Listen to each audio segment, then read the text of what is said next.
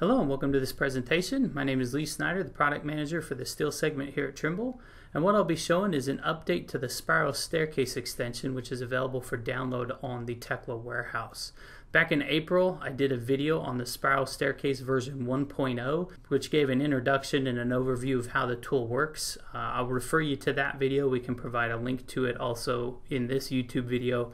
So I'm not going to cover that stuff that was the same. What I'm going to do is just highlight the information that's new in this version 2.0. We have some really exciting updates available for that. So before I begin, I'm running Tekla Structures version 2017i Service Pack 1. The reason for that is some improvements that we made to the spiral beam functionality that we utilize within this extension, and I'll explain that as we get further in. So let's go ahead and take a look at the things that are new. So I'm just going to activate this command. The first thing that you'll notice is that there's a preview of the inner and outer diameter or radius of this tool, just so that you can see the space that it's going to occupy once it's inserted. And then as I click to insert that, you'll be able to see that placed there within the model.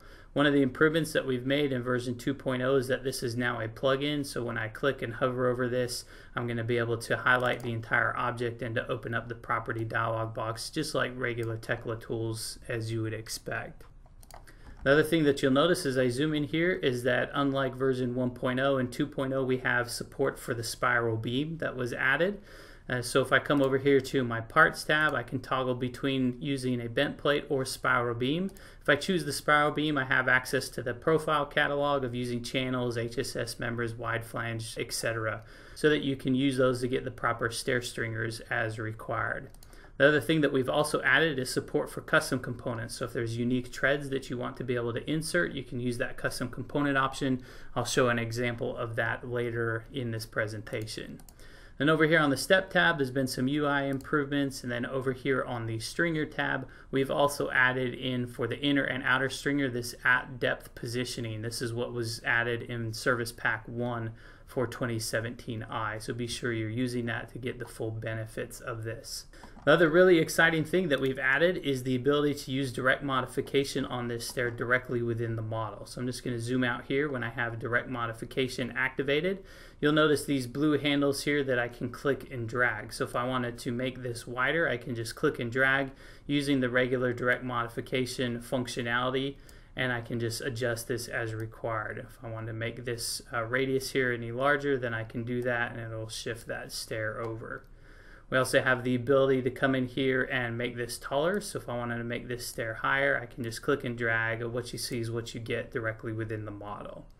I also have the ability to hover over this line and to click and drag to move this entire stair. So if I wanted to shift that over 6 feet, I could. If I wanted to come in and move it back, then I have the ability to do that.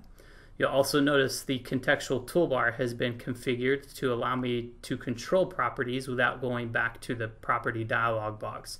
So if I want to change this to a column staircase, I can do that, or I can toggle that back to dual stringer. If I want to rotate this to be clockwise or counterclockwise, I can do that. I have the ability to modify within the model the tread rise, and also here the tread run. I can do that straight from this. And then you also see these icons that if I want to turn on the last step or the first step, I can do that, and you'll see this highlighted in yellow if it's visible or not, and I can just toggle that on for the top as well.